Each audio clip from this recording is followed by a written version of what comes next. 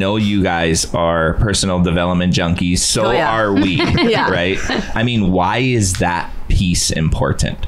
I think it's the never stop learning, right? You had said, you know, get comfortable being uncomfortable. It's like anything, they call it growing pains, but I think people don't really like dig into what that means. You got to be uncomfortable to grow. Like it's going to be a little bit painful sometimes, you know, and otherwise you get complacent. And then, like we say, if you're not growing, you're decaying. So, absolutely. You know, it's that continuous journey of wanting to learn and learn more and more and more. And, you know, as entrepreneurs, I think what I've learned is it doesn't have to happen the way we were traditionally taught in a textbook. Like there's so many resources now available to us. So anything you want to learn about, you can very quickly and easily. You just have to apply yourself and get uncomfortable in those situations to make it happen.